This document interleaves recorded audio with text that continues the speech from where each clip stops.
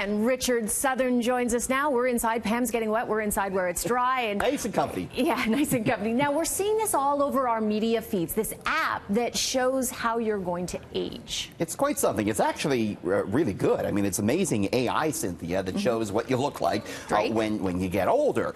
But what it's actually doing, they say, is sending your personal information to Russia. It's called FaceApp. It's created by a company called Wireless Labs in St. Petersburg, Russia. More than 100 million people have downloaded it.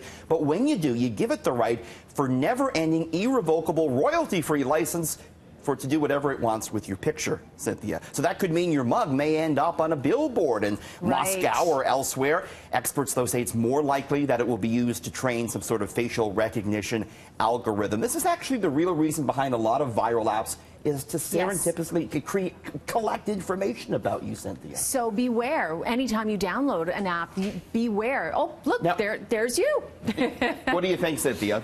I think you look wonderful. How very nice of you. But you had to try it out, too. You haven't changed a bit. Okay, Cynthia, yes, actually, I did try it as well. Cynthia aged very gracefully, I have to think. That's me. Very gracefully. Yep, that's me. You know, in our business, it's the goal to end up on a billboard. I wasn't worried about it. That's why I wanted to try it out. Yes. Okay. So we're going to go from aging humans to aging animals. And there's a new study saying that maybe we're feeding our little felines it a little too much. Your cute little kitty cat is fatter than ever, Cynthia. A new study finds that house cats in Canada and the U.S. now weigh more than they did in the 1990s. The Ontario Veterinary College found the average weight of a cat rose by half a pound between 1995 and 2005. That's not much for humans, but it is a big deal for cats. Now, the reason the cats are packing on the pounds, they say, Sin, is because more people have begun to keep their cats indoors, not getting exercise.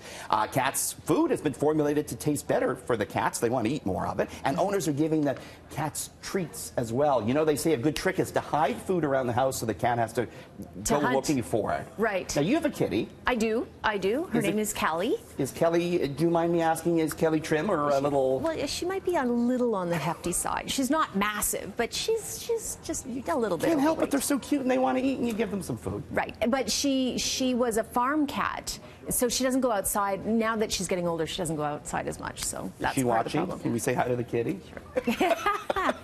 Okay. Stop eating, please. Yes. So one of the most, I think, annoying songs ever is now being used for a reason. Sorry to do that to you, everybody. Yeah, I know. I'm never going to forgive you for this. It's in my ear. We'll be singing it all night. Police in West Palm Beach, Florida are playing a continuous loop of this children's hit Baby Shark throughout the night, hoping it will keep homeless people from sleeping in a city park there. Now, Parks and Recs officials say they consider the music a, quote, humane Band-Aid solution to keep homeless off a popular patio in the park. One homeless person, though, telling the newspaper, the Palm Beach Post, that it didn't stop him from sleeping in the park. He said, quote, "It didn't bother me. I still lay there." But on and on, the same song goes. I don't know if I really like that idea, Sin. Well, you know, they do it at subway stations, like just here at Young Dundas. They play classical music. So I bet it would work more if they played this. Just saying. Nobody wants to hear the Baby Shark over and over again. No, can't do it. Glad my kids aren't really little and love this song. Seriously. All right, Richard, thanks very much, and we'll talk to you again tomorrow. See you tomorrow.